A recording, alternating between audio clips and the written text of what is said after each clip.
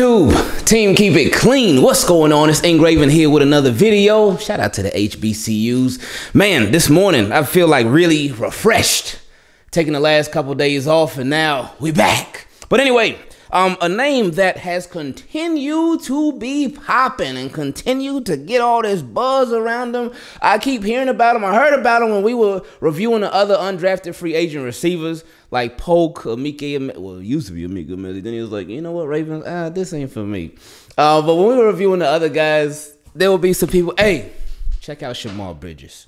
Check out Shemar Bridges because the Ravens, they have continued to let us know this offseason, hey, we are going to find our big man. We are going to find our giant receiver that could go up and get it, but still got a little bit of wiggles too. We gonna find him. And they continue to do it. Like Devin, he was what, 6'5"? I think Polk was like 6'3". And now Shemar Bridges, he is 6'4". 6'4", about 207, 210 around there. But he's 6'4". Huge guy. Undrafted rookie free agent from Fort Valley State University, HBCU. And he obviously went undrafted. And I think it was because he did go to a smaller school. Now, what I saw from him, what I love, my favorite part about his game, he is smooth. He is literally smooth in everything that he does. From the line, getting off the line. Initially, when I was watching him, I'm like, man, coming off the line, he not really that fast. But then he got the ball in his hands, and then he started hitting that stride. And then I was like, hold up, wait a minute. Maybe I'm looking at it wrong. Because again, like we said before, like y'all know already, them taller receivers, they could be really fast, but their stride, they got them super long legs. So sometimes it doesn't look like they are as fast as like a smaller guy. But he got that long stride. But he is very, very smooth in his route running. He ain't like stopping on a dime or anything like that, but he's very, again, smooth. Like he ain't going, He's going, just like that. That's the perfect, in my opinion, the perfect way to describe his route running. He is somebody that I love the way that he turns upfield after he catches the ball. And again, with him, it's like after he catches the ball, it's nothing dramatic. He doesn't catch it and go, nope. He catches it and then smoothly turns upfield. He catches it and then he'll smoothly break a tackle.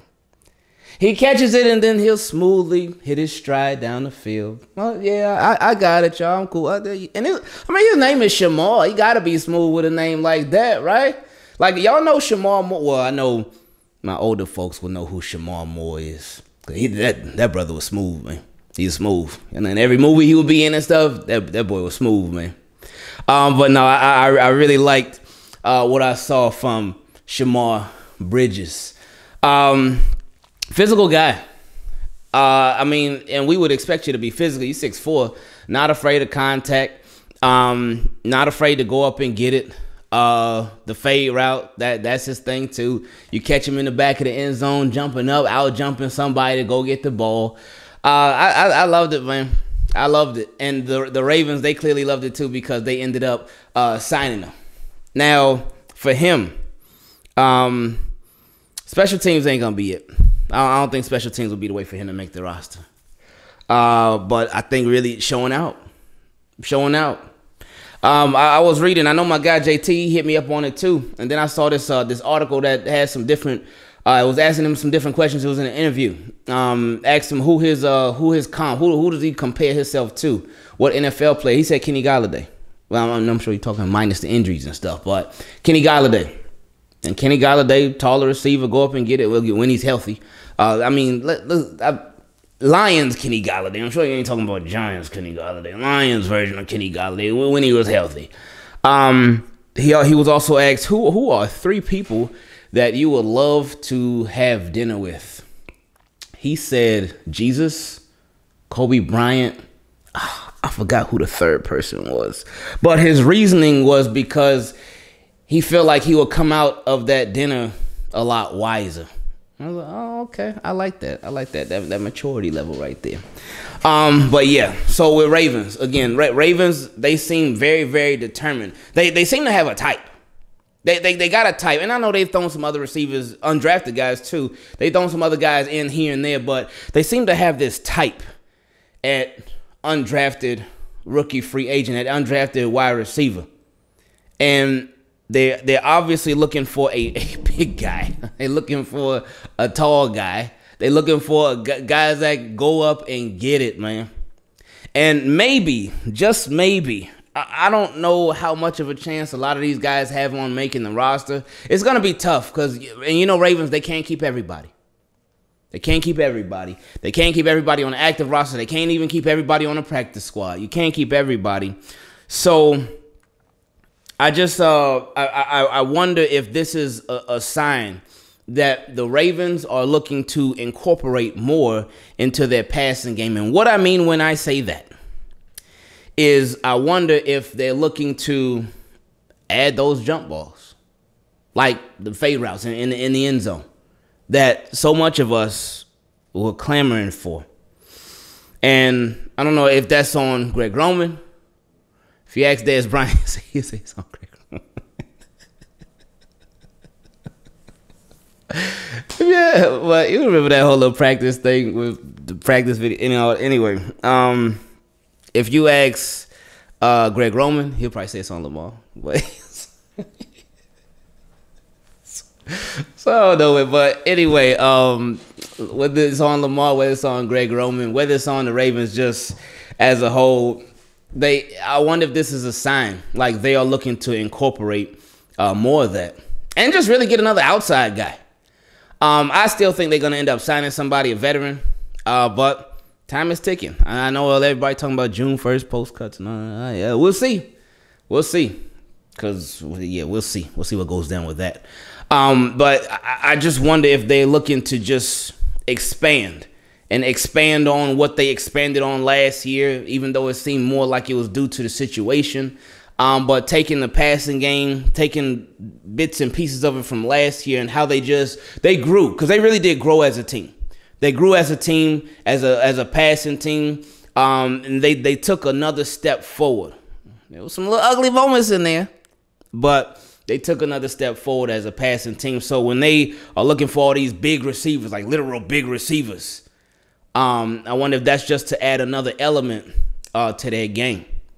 Add another level of physicality maybe, because they play a very physical style of football. You know, Ravens are not a finesse team. They are a very rough team. They love running the football. Maybe they just want some more guys that are great blockers. You know, Miles Boykin, that boy will block his behind off. So maybe they like, man, we lost our big 6'4", 6'5" wide receiver. You know what? Let's go get another one, because you know we still about to run this ball. But it's going to be interesting, man. Ravens keep it interesting. But again, Shemar, shout out to Shemar, smooth bridges. Cause that, again, smooth, man.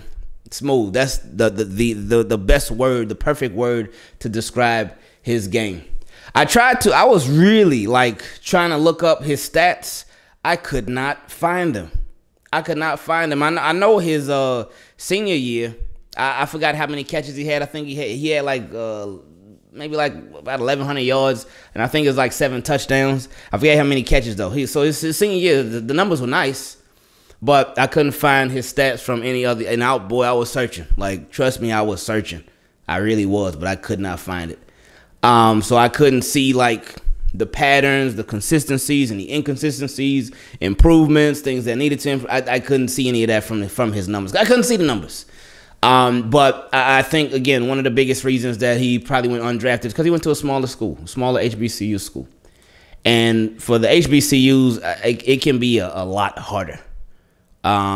Just to get attention, just to get because even when I was looking for film and stuff, I did find a couple of games that I watched that were on a normal broadcast, but some of the first stuff that pops up when I looked up full games, for FSVU, it was somebody just recording off of a camera. That was one of the first things that popped up. Somebody just recording the whole game off of a camera, so you couldn't really see everybody from that view. So, yeah, man. So him getting his opportunity. Oh, and he's a Florida Raven. He's from Jacksonville, Florida. So he's a Florida Raven. So he got a leg up on a lot of other people, man. He got a leg up on a lot of other people, especially because, Ravens, they just lost 2 Florida Ravens. They lost 2 Florida Ravens this offseason. Well, they lost one and the other one they gave away. But Hollywood and Sammy Watkins, they were Florida Ravens. So they got to replace the Florida Ravens with Florida Ravens. So Shemar Bridges, I'm sure he going to fit right in.